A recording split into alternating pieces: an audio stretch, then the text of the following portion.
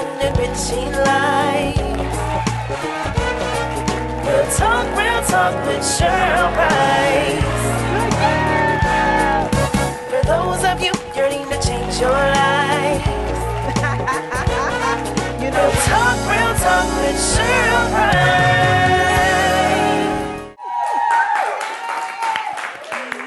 Woo, thank you, and welcome to Real Talk with Cheryl Price. That's me. And today we have a great subject. We're going to be talking about unforgiveness, a luxury you just cannot afford. And the reason I say that is because sometimes we feel like we are owed the feelings of unforgiveness, that I should be able to hold this because these people hurt me, or they took something away from me, or, you know, something happened and it didn't go down right. And so I'm hurt and I'm going to hold it against you.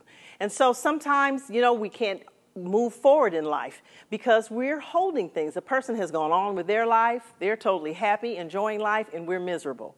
We're sick. We're the ones frustrated and not being able to move forward because we're stuck in our past. So today we're going to be discussing all the things that surround unforgiveness, where it comes from, why do we hold it, and what we can do about it. We have an expert in the field joining us today, and we're going to have a great show, so stay tuned for more exciting information. Real talk with Cheryl Price.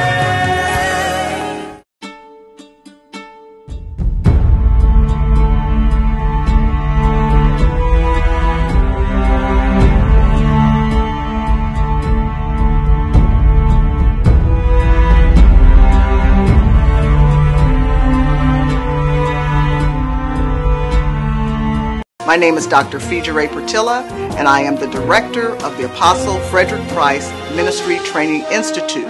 The school can offer you the opportunity to learn from the Apostle of Faith, your AA degree, and matriculation to Azusa Pacific Universities. What are you waiting for?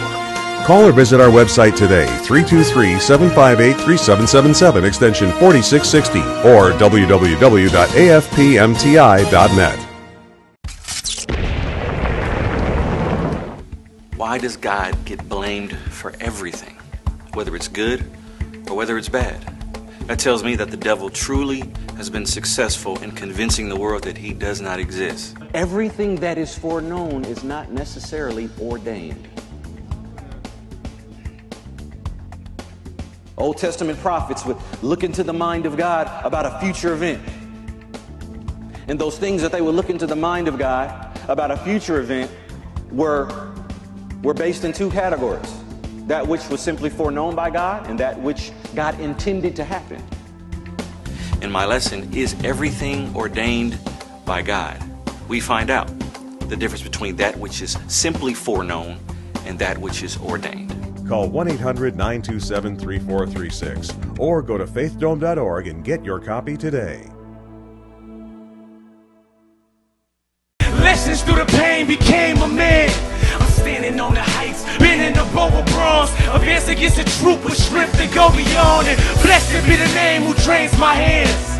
Lessons through that pain became a man.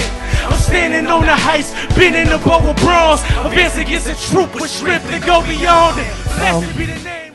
I was watching, or not watching, I did a little research on YouTube, on HBN. And I saw that, I don't know, correct me if I'm wrong, but I saw that you had, you actually put your house up so that you could do this. And one of the scriptures that God even spoke to me about that, he said that that those who leave houses, leave children, leave wife, husband, the whole, leave all of those things would not fail to reap the reward or get it back 100-fold. So I'm just praying that blessing over you because you're stepping out, and I believe in this. I believe in HBN. I believe just that God is shifting. He's moving things, and some things are being torn down. Some things are being built up. So I'm just thankful and grateful that we sit here tonight because of your obedience. So bless you.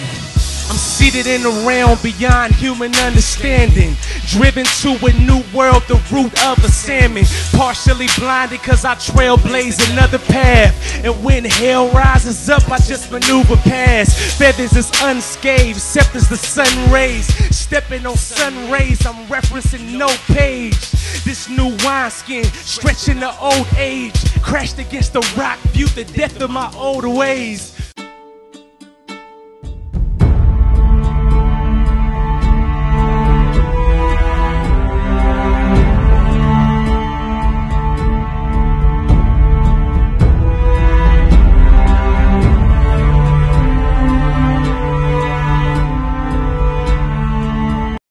All right, well, welcome back. And we are here talking about unforgiveness, a luxury you can't afford.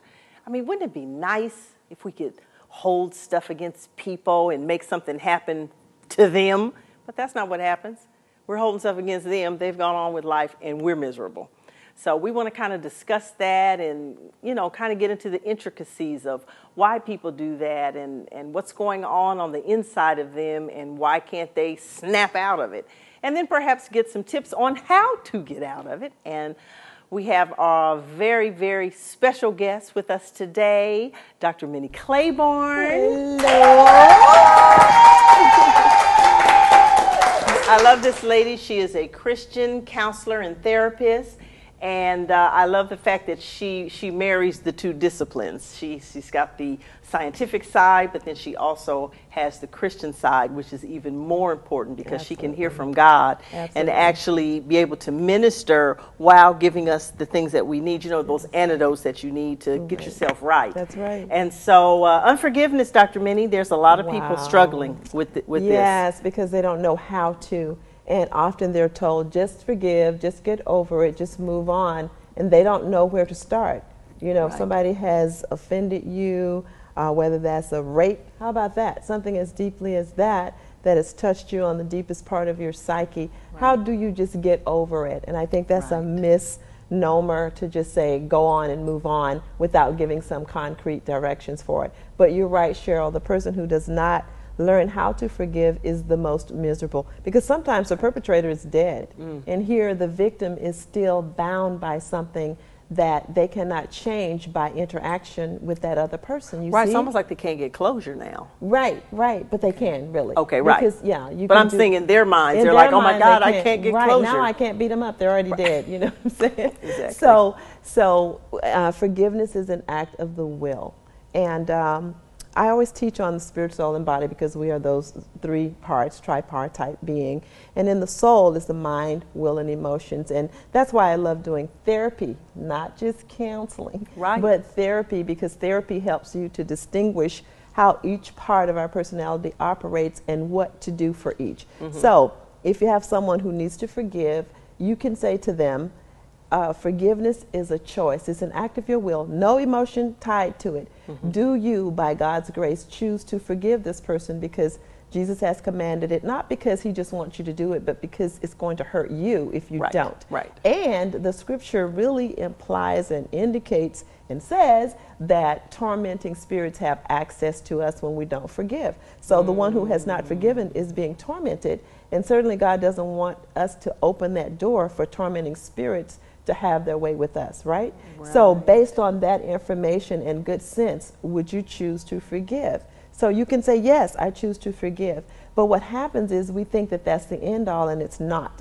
Even if you forgive, the wound has to be healed. And that's the missing link there, usually. Because I use this illustration all the time because it's simple. If I shoot you in your foot, you know, you can say, Dr. Minnie, I choose to forgive you. I'm going to get you later, maybe. But I'm going to forgive you right now. And you can forgive, but the foot still needs to be tended to so it doesn't get infected and hurt you. So that is the same thing. So what happens in therapy is that we say, you choose to forgive. Now let's go through some steps to bring healing. And another thing is that forgiveness does not let the person off the hook, really. It does from you, but not from God. So if we understand that God's going to deal with that person who did you wrong, and you're not minimizing what happened to you or anything. What happened to you should not have happened. Exactly. But God says, vengeance is mine. And if you trust that God is going to deal with them better than you can, you can choose to forgive easier. Okay, see, and that's a great point, because a lot of times people are in that state of unforgiveness, and it's like they say, you're drinking poison hoping that the other person will die. Exactly. No, that's where that torment comes in. If you drink Right. poison, you're the one that's going to suffer, and that person Absolutely. will be watching you die. Right. So That's right. what does this person do? They want to forgive. In other words, they say verbally, I want to forgive, but yet they are still tormented and still plagued with the thoughts of the person, what they did, how hurt they are. What are the steps that they need to take? Well, again, they need to choose. So you can really reason with a person. We can do a little reality therapy here. In your reality, do you want to remain tormented? In your reality, where you're living right now, are you at a good place? Do you feel disconnected from God and other people? Probably so, because when we put up a wall to let other people out, we also inadvertently, we let the Holy Spirit stay at arm's length also, because he is a person. And so our intimate relationship with God and other people, there's so much misery and torment related to that. So sometimes people have to be convinced, and then you convince them and show them that because you forgive doesn't mean that person's not guilty. They're still guilty. Right, maybe they feel like they're letting the person off the hook Right. if they really forgive it and let it go. No, but imagine if you had a child, a grandchild or whatever, that's say 3 years old, and someone, a teenager or a bully, comes and threatens that child. And you say, okay, baby, you go in the house. I'm going to handle that bully. That's what God is saying. You go in the house in my presence and let me heal you, and I'll handle the bully. And so if we can trust God, you see, to know that God's going to handle it and he's a just God, then we can trust that situation to God, and then we can move into that place of his presence so we can get healed. Because once the wound is healed and we don't keep revisiting it, see, we'll revisit it over and over unless it's healed. And that causes depression. Right, I've heard. That's the root of depression. Yes, it is. Because I've heard that if you repeat the same things over and over, you're always crying when you talk about it. There's pain to you when you talk about it, then you're not over it. Right. It doesn't mean you haven't forgiven necessarily. Right. It means you weren't healed yet. Oh. And see, that's the other part of it. Yeah. Yeah, we leave them bleeding.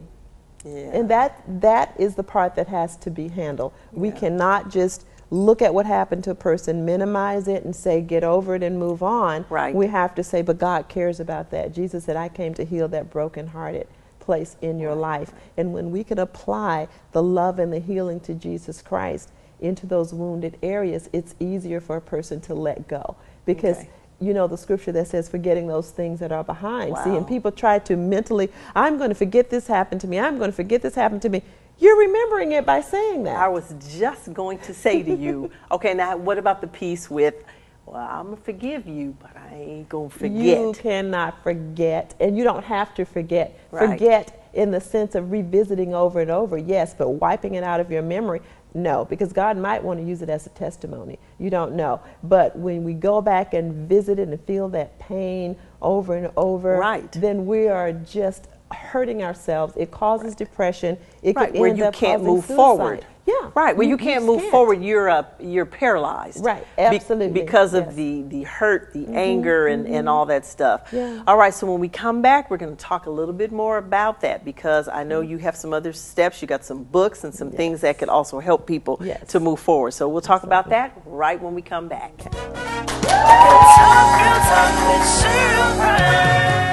Unless we go back and deal with some of that stuff, we can't move forward. We're stuck. You weren't around enough. You didn't give me enough attention. Or you were too hard on me. And they've carried that stuff into adulthood, perhaps into their own marriage and their own. In Luke 16:10, Jesus gives us a true biblical definition of what a steward is. That he who is faithful in least is faithful in much, and he who is unjust in least is unjust in much. We have been given the responsibility to be stewards over the things that belong to God. In my lesson, The Heart of a Steward, I take us through the scriptures so we can see and get a biblical understanding of what true stewardship is. Call 800-927-3436 or go to faithdome.org and get yours today. Are you feeling under attack, turned around, or like you're fighting a losing battle? Well, Apostle Price leads and equips you with the weapons you need to fight back. Apostle's teaching, Battle of the Mind, answers the questions you have in your mind. This is war. You're in a war. You have an enemy, wants you out. Knowledge and its proper use. You have to utilize knowledge, and you have to do it properly. Fight back. Get your weapons now. Log on to faithdome.org.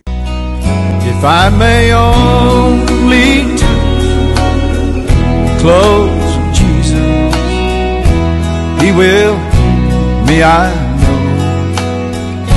If I may only touch the hem of His garment, I know that I'm speaking out special gifts from up above.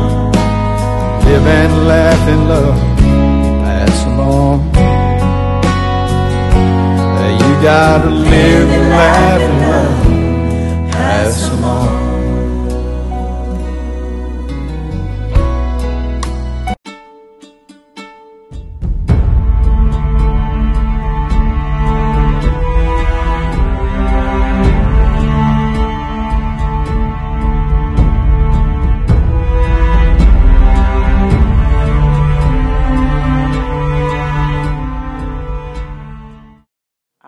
We're back and we're talking here with Dr. Minnie Claiborne, and we are talking about unforgiveness, a luxury you just can't afford. Now, doctor. Yes, ma'am. Another thought I had. There are a lot of people out here who are getting offended at things. You know, and what's crazy about getting offended is the offender may not even know they did anything. Right. So really, somebody can't offend you. You have to take offense. Right. You have to own it. That's right. You know, that's right. you pick that up. And so a lot of people are thinking, well, I'm offended, but they're not even thinking about the fact that they're also in unforgiveness, or are they not? Is there a difference? I think they're in unforgiveness, because if they can't do closure and they think somebody did something to them, i.e. offended them, then there's a hurt that they think needs to be remedied. Right. Or an infraction that needs to be remedied or whatever. So they still have the same steps before them, the same choices to forgive the person who offended them, because you might not think you're in unforgiveness, but everybody around you knows it, because that bitterness is seeping out. Right. You know, you're defensive. You can never hide it. Yeah, and when you're defensive that way, you're going to get offended over and over because you have a chip on your shoulder. See? Wow, you're really setting yourself up. Yes. Absolutely. And then you're carrying that thing around, you're nursing it like a baby, and you're putting it to bed and all that good stuff. That's and right. It's almost like they don't want to be freed of it. It's like, that's that luxury part I'm talking about when I say it's a luxury you can't afford. It's like, I want to be able to hold this because I deserve to be able to hold this against that person because of what they did, whether they even realize they did it or not. Exactly. The person may not have been even thinking about you, and you think that they didn't speak to you or whatever. Right. They may have had something on their mind. So we should walk in forgiveness all the time, and just assume the person didn't mean any harm. And even if they did, maybe they had a bad day. It's not always about you, right? You know, it shouldn't always be about you. Yeah. So we have to learn to be a Christian. How about that? Not just say we are, but walk in love, walk in peace and harmony as much as possible, and not walk around all the time looking for somebody to set straight because they did something to us. And you mean like give them a piece of your mind? Yes, yes. The piece that you can't afford to give away?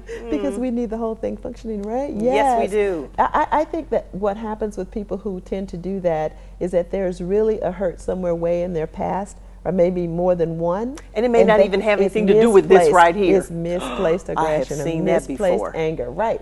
And so that's why I do a teaching called Go Back So You Can Move Forward. So unless we go back and deal with some of that stuff, we can't move forward. We're stuck. And that means forgiving very often. And aren't we drawing those same kinds of things to us? You know, when you have that whole aura about you, you draw that kind of stuff to you anyway. So you're going to always be getting offended. Right, you're going to always be in unforgiveness, and you're going to always be miserable. You wonder, why is it happening to me more than anybody else? Yeah, because that's what you're putting out there. And so what Jesus has come to do is reconcile us to himself first, and then we can often be reconciled with other people without even confronting them, especially in small things. And one of the things that I learned in writing the book, Prayer Therapy Stop Hurting, we'll talk about it later, is that we can access Jesus as our counselor, Holy Spirit as our counselor, and we can process a lot of stuff in the presence of God, and we don't have to tell somebody else off, give them a piece of our mind, or all the things that we do, because that just produces more offense, and sometimes it's just never ending, and people aren't speaking to each other. They forgot why, and that's not what Jesus came to give us. We are to be known by our love for one another, but we can't love each other if we walk around offended or being offended all the time. And so I think that, like you said, the person who is always being offended, they, in my recommendation, need to get into the presence of God and allow him to deal with some of that stuff, because it has to do with past stuff very often, not just what they're dealing with now. Yeah, because they're over the top with what just happened. Right. That wasn't even that big for you to have that kind of response to it. So there's some other stuff that you haven't dealt with. And we're all good at not dealing with stuff that we don't want to deal with. So Dr. Minnie, let's talk about a couple of situations. Okay. For instance, you have the husband and wife. Well, you know, there's always something going on in a relationship where, oh, I got my feelings hurt, or you did this, you did that. Sometimes it's a lot bigger, some very difficult things to have to deal with. But you're in the marriage, so how do you deal with that? You know, this, I have to plug this because I've written the best of me in this book, therapeutically. And I have in here what I call the carry technique. It's a 5-part prayer. And I promise you, if we will go to God first with our offenses, the way we respond to other people will be very different. So you have to do this in relationships. You have to, because if you don't, you could have misunderstood and responded in a way that's going to cause a bigger problem. And if you go before the Lord and tell him, the carry technique is a 5-part prayer. You tell God, I feel this way. I feel that my husband offended me, or he neglected me, or my wife has not been respectful, or whatever it is. And now, God, I ask you into this situation. Give me your grace. Give me your power to forgive. Immediately, God, just let your forgiveness flow. That's A, C-A-R-R-Y.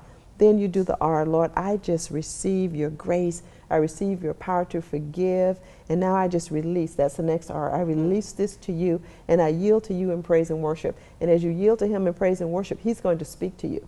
And he will tell you or lead you to respond in a way that could save the marriage.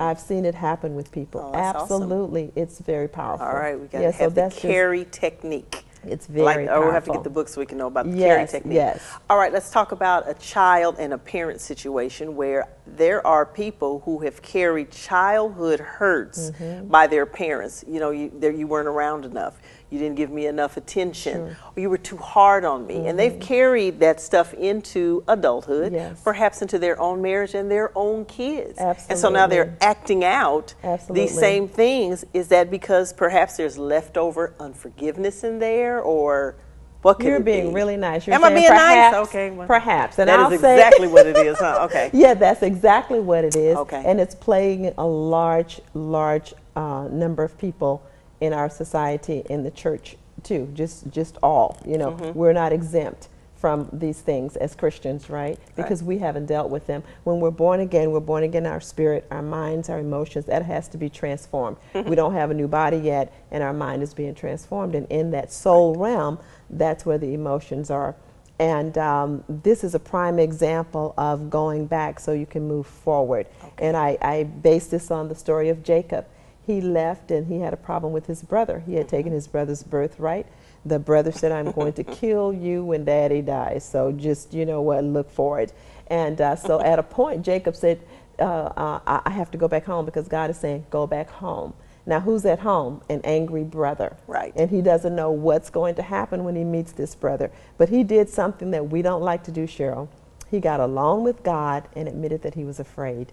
And because he did that, God met him, changed his destiny, and he became the prince of an entire nation, the nation of Israel, out of whose lineage Jesus Christ was born. So when we go back and deal with those things, we don't know how God's going to meet us or what he's going to do. And so people are afraid to deal with the hurt and the pain when they should go back now with Jesus with them to deal with it, and the outcome is going to be glorious. Wow, Yes. that's powerful, because true. people just live with this stuff, you know, hurts and Yes. pains on the inside, and all you can give out is hurt and pain. That's because right. that's what you have. So you're unleashing that on your coworkers, on your friend. You see a lot in the church. Oh, people yes. who bring their bags and all their Oh, my goodies with them goodness. when they come to the meetings and all that Yeah. kind of stuff. You can't get along with it. It's like, oh my God, were you Right, not what held enough happened? as a baby? What in the world is wrong? Yeah, So yeah, I it's want to true. talk a little bit more about your prayer Okay. therapy when we come Okay, back from all this right. break. Stay tuned. We got more of Dr. Minnie. Real talk with Cheryl Price.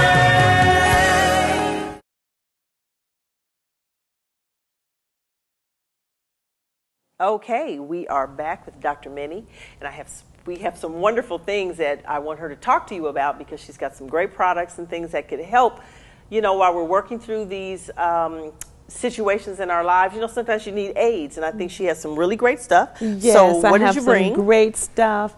I have prayer therapy, stop hurting. that one. The carry technique is in this one. Oh, it's in yeah, here. it's there. And I have the carry technique that you can get separately too. Just go to my website, drminnie.net. That's drminnie.net. Now this is like the surgery book. Okay, And this okay. is your follow-up. It's read and pray through the Bible. Okay. And these prayers are so poetic, and they're therapeutically written so that you have your time with the Lord and you really pray about the things that are really hurting you inside, not just the prayers that we think are the proper prayers to pray. Okay. And you mentioned something Okay. about when we go through bitterness, we often come out bitter. Right. And so I did a CD called What to Do When You Go Through Hell. And when you go through hell, you don't come back with hell in you, spewing it out on everybody else. And I'll give this away, and it's kind of really the core of what this message is. When we go through hell, we do what Jesus did. He brought back keys. He took the keys Right. of hell, death, and the grave. And because he took the keys, he set other people free. And so when we go through things that are hellish, we're supposed to learn from it so we can set other people free. We're not supposed to bring back the bitterness, the anger, the unforgiveness. We're supposed to bring back victory Right. and keys to other people's deliverance. Right, because I always Yes. wonder, even people, sometimes people in a position like yours or a minister of the gospel or whatever, they have some of this garbage going on with them, and I'm thinking, how are you going to help anybody? Right. And you need help yourself. Right. So these are wonderful aids. Yes. People need to get a hold of them. It'll be on the screen to show you exactly how you can get in contact with Dr. Minnie and her wonderful products. Unforgiveness, it's a luxury you cannot afford. And even if you want to, and if you feel like you should, you cannot do it. We've got to move past the hurt. That's right. And move forward. So thank you for watching the show today. Thank you, Dr. Minnie. Thank we love you. I love you. It's And beautiful. thank you. And remember, God loves you, and so should you. Real talk with Cheryl Price.